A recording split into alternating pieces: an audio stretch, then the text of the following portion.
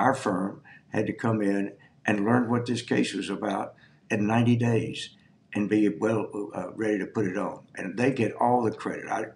I'd take none for whatever small role I had.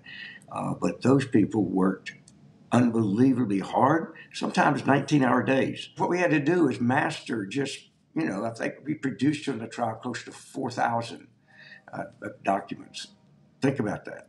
And we had to absorb them and learn them within that short period of time. And then the team had to figure out which witnesses we're going to use and then what documents go with these witnesses. Just like a normal trial that you usually take a year to year and a half to 2 years to prepare. We had to issue new subpoenas by the Senate.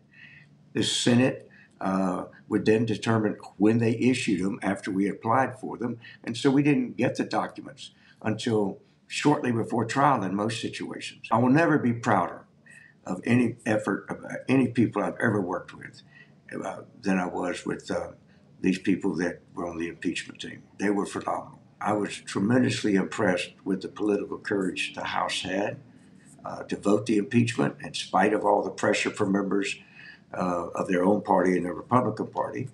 And I thought that the matter needed to be heard. And I felt really obligated to those who had the courage to put it forward, to at least try to do the very best we could.